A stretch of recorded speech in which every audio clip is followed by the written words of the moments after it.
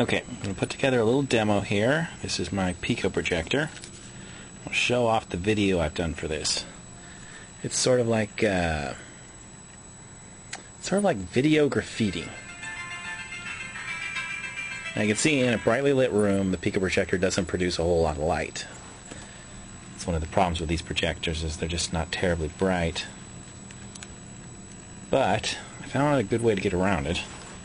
See if I can put the menu up here so I can see what I'm doing. It doesn't have an LCD built in, so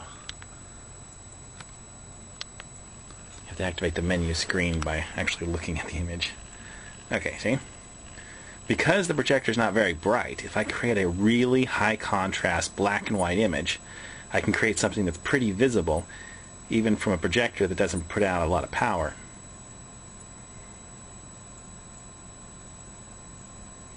Let's try it on a larger wall.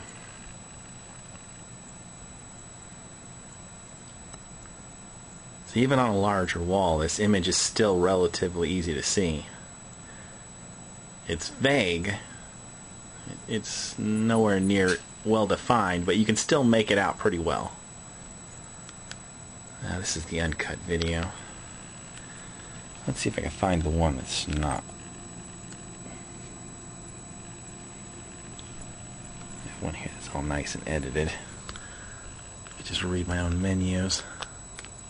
Here we go. Yeah, this is the edited video.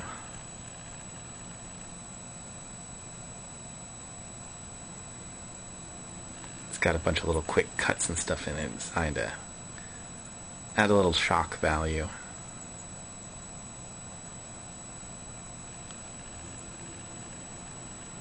Also, I did some video effects to make it look more ghostly.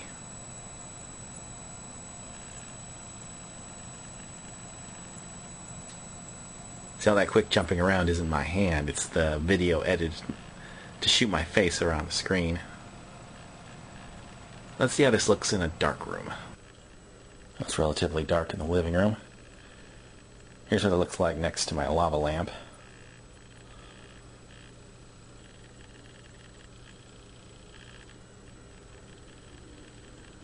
Again, it's not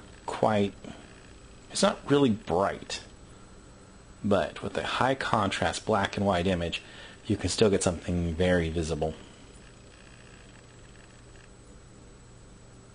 More importantly, I could project this image anywhere, which makes it like digital graffiti.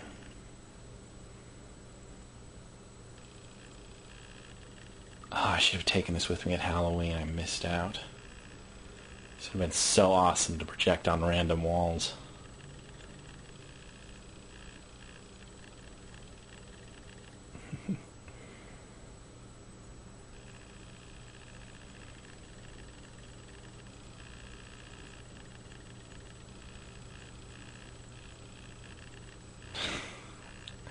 My little pocket camcorder doesn't do particularly good video during low light, so these videos are going to be very dark. Here's some random samples I shot outdoors. You can see them you can see what the image looks like projected on a variety of surfaces. Some surfaces have higher reflectivity than other surfaces. Metal signs, well, metal in general reflects really well. Some of the white walls you think would reflect well don't really do so well. Stucco doesn't seem to reflect particularly well. Some other surfaces, you get better results. This is the ultra high contrast video I created.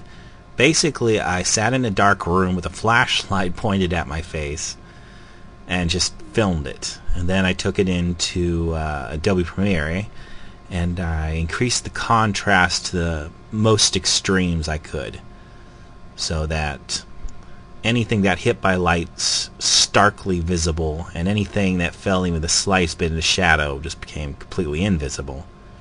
The end result is a video where an object appears to come out of nowhere, just sort of materializes into existence and then fades back into the background.